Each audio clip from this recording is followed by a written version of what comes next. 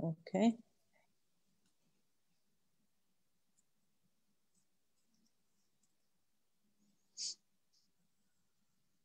Dr. Lucica, may I ask a question?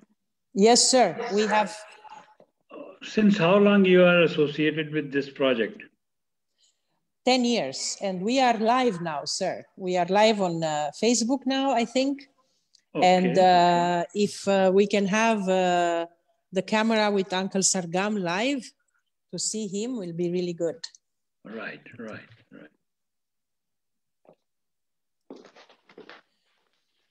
So for everybody that is with us today, we are continuing in pushing forward TB in children with the purpose of creating awareness of what an important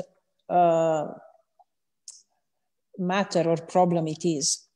And with the purpose of making people understand that actually tuberculosis not only that exists, not only that infects adults, but also infects children, makes children with TB sick. And unfortunately, a large number of kids in 2020 are dying because of tuberculosis. It is very upsetting and disturbing for every single one of us that every single day we have around 700 children that lose their life to tuberculosis, according to the official data of World Health Organization. And this is completely unacceptable because TB is a curable disease. TB is cheap to treat. We have how to diagnose and treat it, and it is also fully preventable. That's why as Stop TB Partnership, we are continuing to push the matter of TB in children, of course, joining our partners from all the other organizations fighting for TB in children. And it's extremely important that we start with what I think is the crucial piece, which is people and the world understanding that TB in children is an issue. I am joined today by an amazing friend, Uncle Sargam from Pakistan. He is well known in Pakistan. He's well known for children in Pakistan. And he made me a big favor to be here with us today, to be able to discuss a little bit about his work. Uncle Sargam, hello. Hello. I'm happy to have you here with us. Thank you. And as full of energy as every time. So if you can tell us a few things about your engagement in supporting the TB movement in Pakistan, the TB work and the TB response first. How did you connect to this area? Thank you very much, Dr. Lucia. I will try to explain, but my English is not so good. So Miss Kinza would help me in this regard. So how you asked me how I was engaged. In Pakistan, engagement is something else. It's before marriage. So the similar, phenomena happened with me because when I got this project, to create awareness among the children and the people of Pakistan, I didn't know anything much about this disease. Tuberculosis is very common in this country, and it's very good that somebody has given an emphasis or has been taken care of. But my question, my involvement in this project is because I'm related with the children of Pakistan, so it is my duty to give them the awareness as far as I know, according to my knowledge and my ability. So I'll try my best, and with your support and with the support of people here in Pakistan working on this project. So my involvement is natural. So I do anything good for children to create messages or to talk to them or to go to the sites and go to the remote areas and talk about it and give the awareness. Yes, thank you so much. Yes, and we are very grateful for this, because what we need is really people like you, amazing puppets that are able to speak to the children and to speak, you know, to their language. And, you know, I will also, towards the end, I would like you to ask me some question and also to have some message for people viewing it. But it will be good if you have, you know, any thing that you want to share about tuberculosis with the children of Pakistan. So I hope that Kinza will help me in this regard, because I couldn't listen to you properly. I was thinking about the badge I have of what is the NTV badge? NTV badge on. So I was fixing it. So could you repeat a little the question you asked me?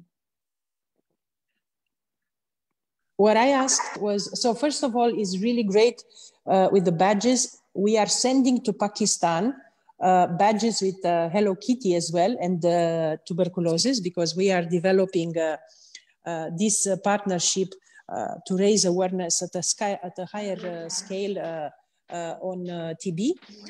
But I wanted to say, if you have any message from you as Uncle Sargam, that you want to tell people of Pakistan about tuberculosis, or children with, about tuberculosis. Right.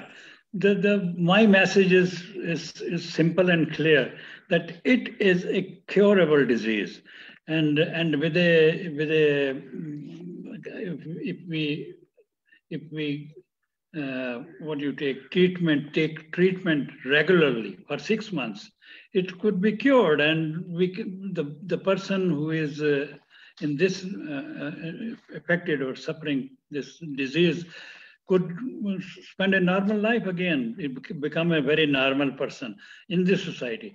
For the children, it is it's the most of the responsibility, I mean, set upon the elders of their homes and their teachers and their anybody who is bigger or elder than the children. They can make the atmosphere in such a way, or in to develop the ideas of making a pleasant atmosphere around the children.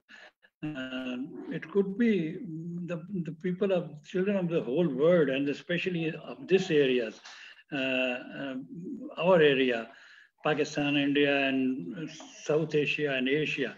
They could prevent this disease. Yes, I'm sorry I couldn't explain it more.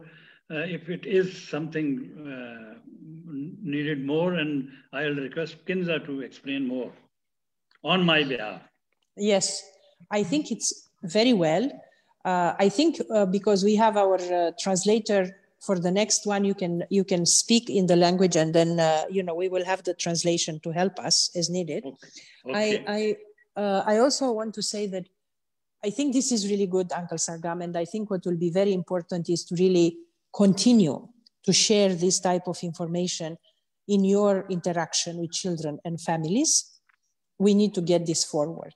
So now I want to ask you, Uncle Sargam, what did you do during this COVID time? How are you handling your life? Do you still meet children? Can you tell us a little bit about yourself? I'm very very happy, and I'm satisfied that with the development of science. I mean, when I was a child and I started this program in 1976 on television, there was no internet, there was no email, it was very straight and simple life we were spending. Now the technology around us, and the soft what do you say, social media, and and internet, it helped me a lot. So even then, even in 9 and 10 months, I was associated with the children of Pakistan through this medium or through this science or through this development of internet. So in this way, I know that there are holidays in the schools, and the children was mostly stayed at home. So they got me more near to them because of this screen, this computer screen or net. So I'm satisfied that I can do, even there is no, if I can't go to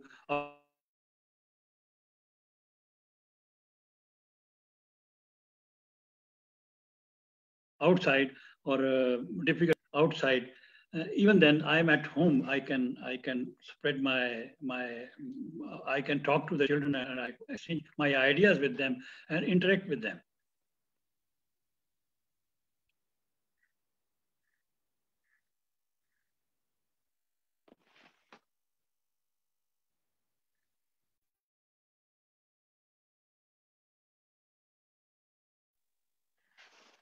And one more thing that I would like to explain, that I was in a small film or the movie made by people here on covered or on the messages to prevent this virus and many other things.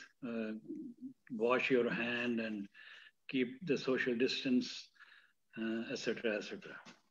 And yeah. I'm very happy. I'm very happy. That's very good. So, Uncle Sargam, two things. One thing that it will be very important for you to let kids and families know is obviously not just the things that you said were absolutely spot on and very good, but it's also the fact that, you see, we all hear a lot about COVID. And we all hear that children are less affected by COVID, and that a lot of children are not wearing the mask because of COVID. With tuberculosis, is different. Actually, adults are infecting the children with tuberculosis. Adults are infecting the children with tuberculosis. A country in which the number of children with tuberculosis is growing, it means that there are a lot of adults that for whatever reason are infecting the children with TB. It means they are either not diagnosed or they don't know. So one important piece is if you can tell people that TB is actually much more dangerous for children than COVID, because TB is also killing and making children with TB very sick versus COVID, in which the forms are much more simpler. But I want you to, knowing and interacting for so long time with children, what do you think will work for us to do with you and with children and with adults in Pakistan to make sure that the word is spread? And maybe you can speak in your language and translation can happen, because maybe you have a lot to say. It's like, okay, how do we make this active push on TB in children in such a way that we increase the knowledge of people around TB? What do you think will work?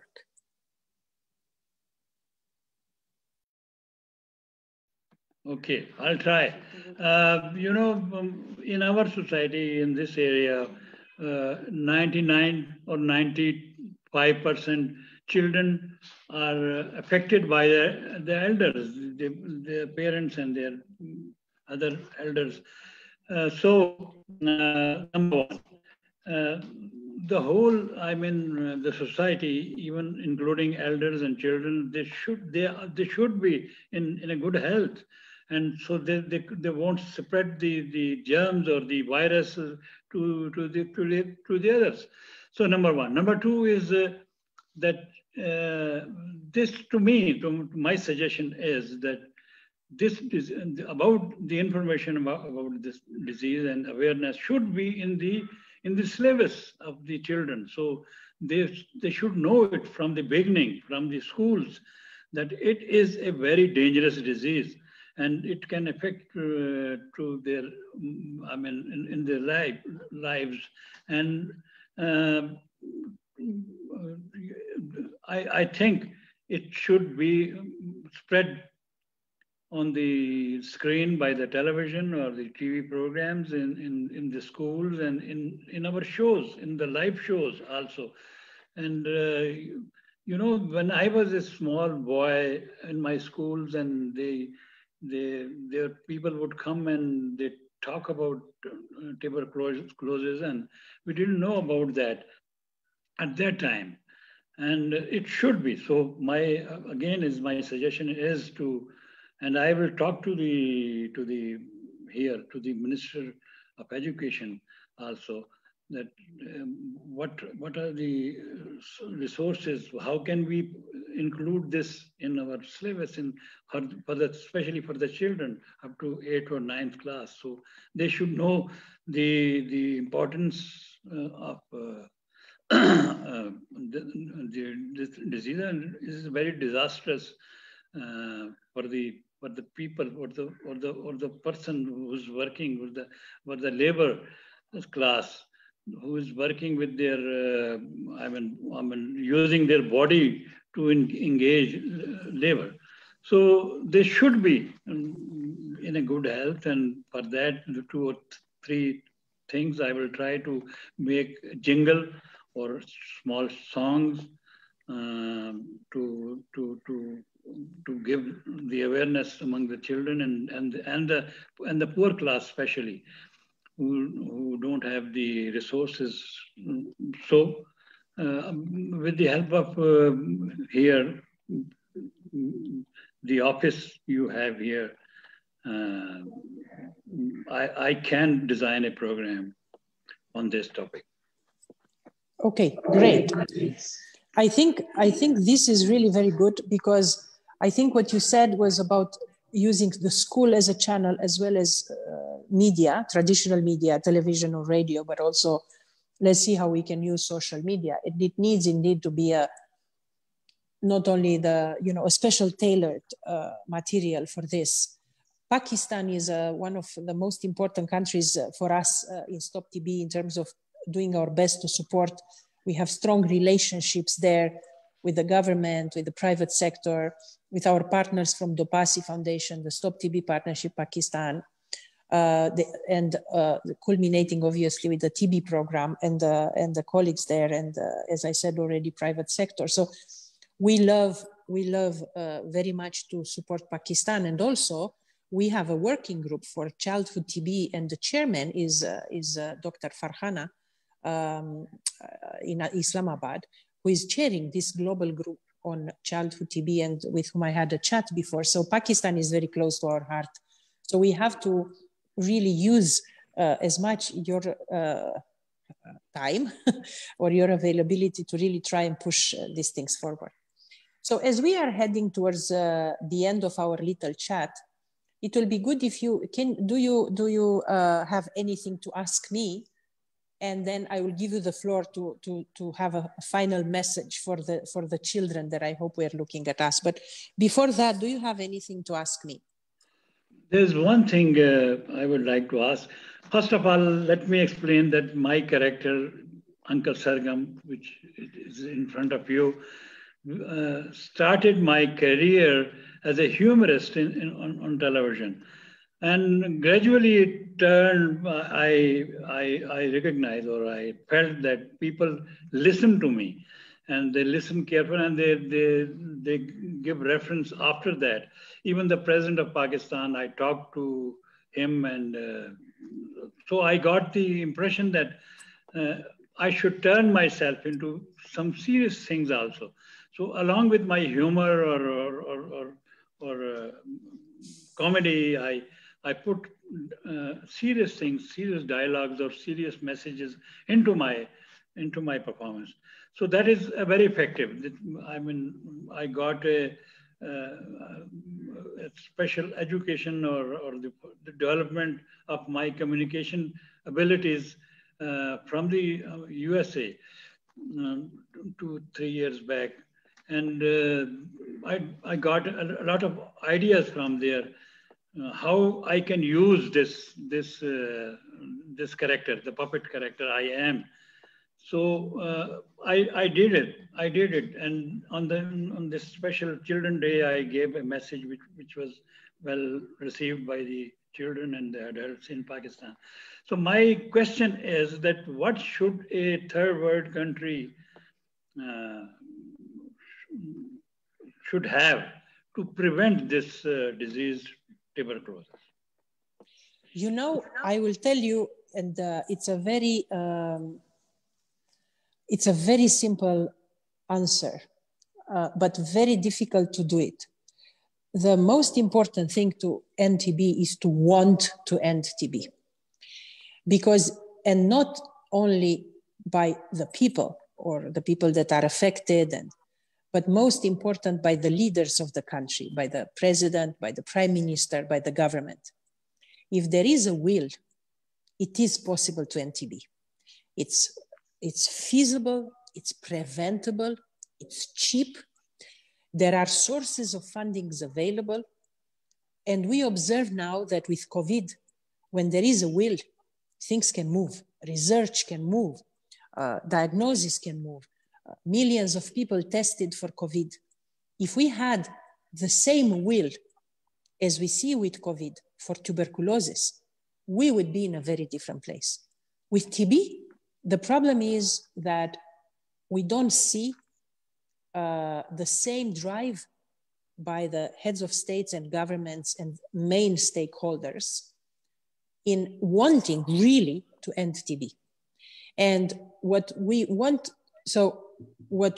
hope to do is we try to tackle that level. It's getting better. After the UN high-level meeting on TB, we see a bit more understanding, some movement. But we also try to create the pressure from grassroots up, in which people, the big masses of people that are being affected, especially in countries with high burden, with hundreds of thousands of people with TB, that they put a pressure on their governments as well to request an end of this disease. The drama is that with TB, TB was here before COVID. It's killing a huge number of people. 1.4 million people with TB are dying every year. It's more or less the same number as COVID is killing, but keep in mind that in the COVID numbers, we have some high income countries like the US and others that are contributing a lot. If you take out the high income countries and you leave just the countries which are having some struggles with their health systems, TB is by far the biggest killer. And in spite of that, TB was here, COVID is coming, like a tsunami, right? Is hitting hard, but people are getting together. There will be a vaccine, there are a lot of movements, so COVID will go. TB will remain.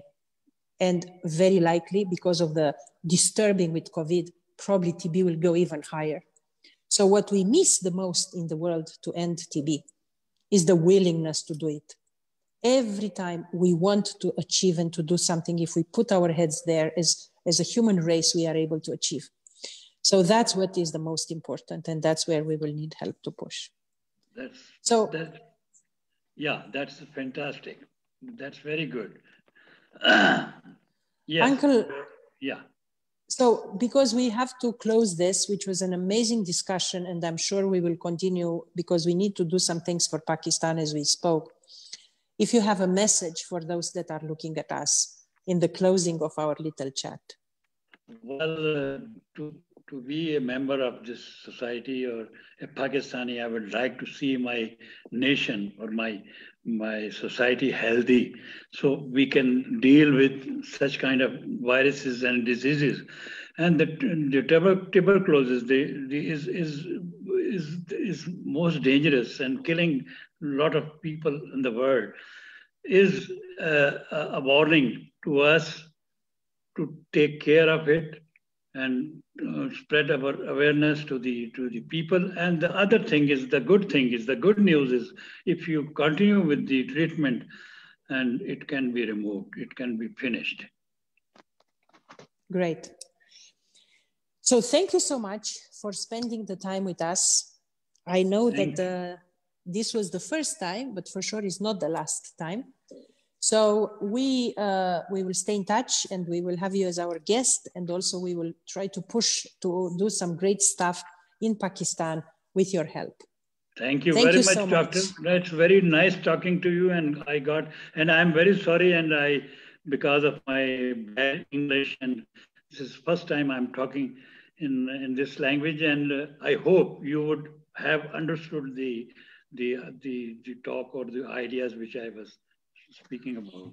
You spoke a fantastic English. I couldn't believe that it's first time you spoke in English.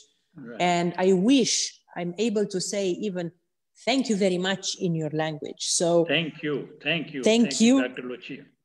Thank you, and be well, and let's hope for all the best. Thank you. Okay, bye. Thank you.